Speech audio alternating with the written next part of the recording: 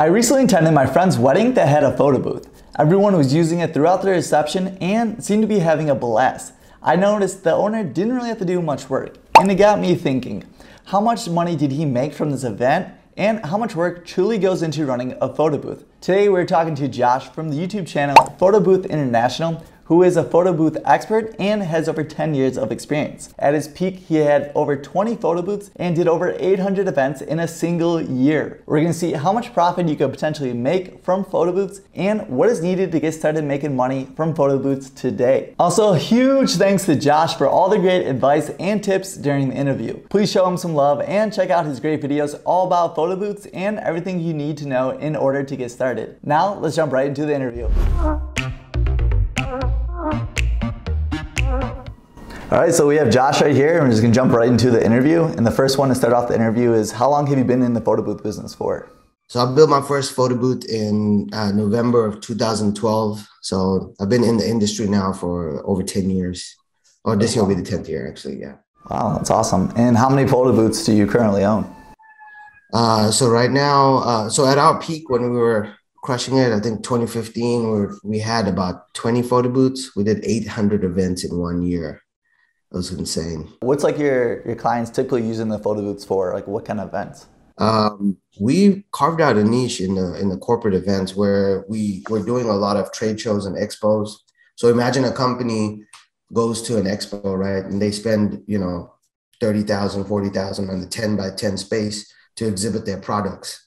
And so they obviously want more people to come into their space so they can sell them their products and show it off. But that's just one, a type of event. I mean, there's weddings, obviously that's the biggest one, quinceañeras, bar mitzvahs, bat mitzvahs, baby showers, graduation parties, Christmas parties, massive. We did like 80 events in December. So there's a lot of, you can pick and choose whichever one. There's a lot of different events that's out there, and a lot of money to be made. What about, would you say, what kind of models of photo booths should people look at? I guess like different other companies out there, other models. Is there certain ones that is easier to use when you're first getting started? Well, you can piece it together, and I like to always say you pay in time or you pay in money. On the low end, you can end up spending $5,000 for the Chloe. On the high end, you can end up spending $12,000 for the Mirror 4 photo booth. That's a tall, about 6 foot, full length mirror booth. But yeah, kind of moving on to our next question. Is there anything you wish you would have known before getting started with the photo booth industry? Yeah, I wish I would have like accounting course, learning a little bit about like how to read a profit and loss statement, how to read a balance sheet.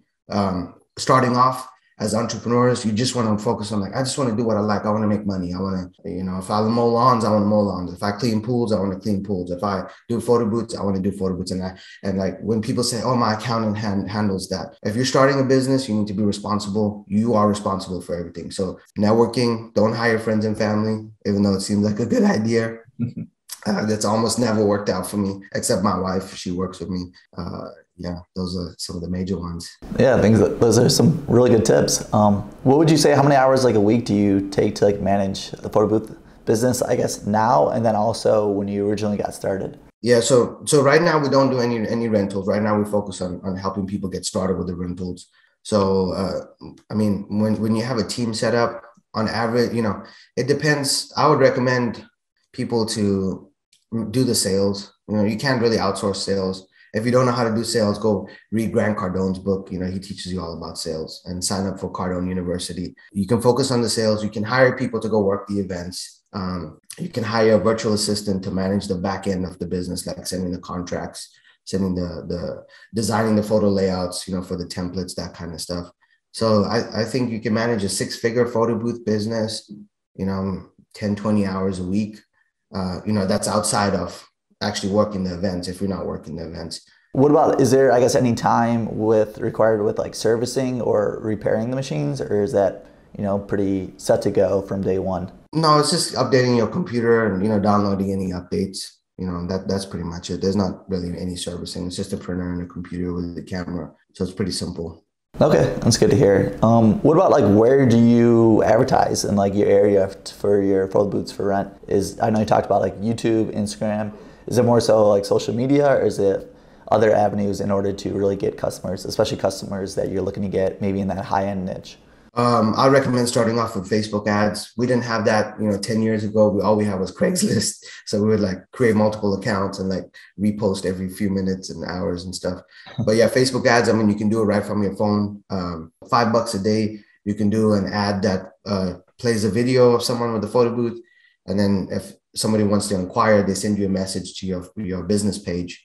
So you don't even need a website nowadays. Like it's so crazy, It's so easy with Facebook. I mean, you just set the radius and you say, hey, target people interested in weddings and engagement rings and, wedding photographers. You just like put those three and like you can get leads right away.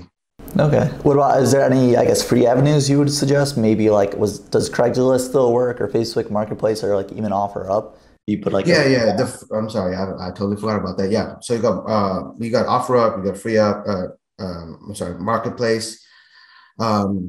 There's another site called Thumbtack. That one is paid though, but it's good. You can get a Wedding Wire, The Knot, Yelp, Google My Business, and then YouTube, and then also outreach. Reach out to local venues. Say, hey, I'm a new photo booth company. I'll do a free event for you so you can see my services. And then would you consider adding me to your vendor list or recommending me to your customers? And that's a good way to get your foot in the door. Take them donuts. Just not everything can be like DM and message. You got to have some human. It's a human element. Definitely, yeah. More so, yeah, kind of putting your name out there and getting that go-getter attitude. What about, I know like a big question I'm gonna get is how much money can you make in a month with like a single photo booth, and then also say a photo booth business owner with multiple photo booths? Yeah, I would say, a single photo booth, you can probably in a month, let's say 5 to 10,000, and then you just multiply that by how many booths you want to get on top of that. How many events would you say per month that is to earn like the 5 to 10,000 then? Around 10. Yeah, 10 to 20, somewhere around there. Okay, is that basically, would you say every weekend is filled, so like Friday, Saturday, Sunday? Yeah, Friday, Saturday, Sunday. You may have 2 events on a Saturday. Like we would do a baby shower in the morning, right? And then afternoon we got a wedding. Okay. You know what I mean? Something like that. And then on the Sunday, maybe like you go into a church event. What about, is there any monthly expenses? Say if you're operating it as yourself and then also operating it with like a team of people. What are they and how much are they? Yeah, so I would pay like employees per an event. It'll be X amount per an event. It could be $100 or $80 or $150, depending on where you are in the country, that kind of stuff. Monthly expenses, your insurance, your photo booth financing payment, if you have that. If you're operating from your house, it's really good because you have an LLC set up. You get a lot of tax write-offs from your income paper. It costs about $250 for 1,400 prints. 1,400 prints will last you about 8 to 10 events, roughly around there. So, not super crazy right there. That's pretty much it, outside of advertising costs and then your gas and, stuff like that. But that's all, scaling with the amount of events that you have. It sounds like it's pretty reasonable to say that you could replace your 9-to-5 job with running your own photo booth and setting your own hours. Is that true then? Yeah, 100%. I mean, photo booth boss, he quit his job. He was working as district manager at 7-Eleven, making $85,000 a year plus company car, all gas paid, all that stuff. He left that job to do his business because he wanted more time with his family. He wanted more freedom. He wanted to control how much he wanted to make, right? You want to make more money? Just go work more events. So the next question I have, is it too late to get started with photo booths, and is the market too saturated? It's not. Events and weddings are part of human society. That's not going to go away for sure. As far as being saturated, there's more people with iPad booths, but there's not a lot of people who have invested good money to service the high-end events. I'll tell you that much. Anyone can get an iPad, And since the day we started, people are like, well, I can just take a photo with my phone. But it's the experience that you're selling when the family gets in front of the camera and they're all giggling and laughing. A phone's not going to get that experience, and, they get the high quality photos. 2020 took out a lot of people in the market. So it was like a reset.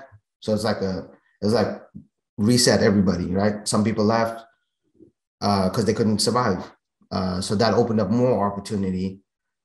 And then when you got more opportunity, when you got a shortage of suppliers, and then there was a record of events that got postponed in 2020 that got pushed over to 21 and 22.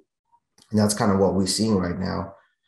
So you got increased demand and there's a shortage of suppliers. So yeah, that's a great point. What about who would you recommend to not try running a photo booth business?